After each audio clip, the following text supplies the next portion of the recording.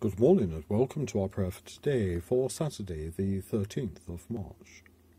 Continuing our theme for the last few days, looking at healing and wholeness, and also the Lenten desire to purify our hearts and souls and minds, as well as our actions.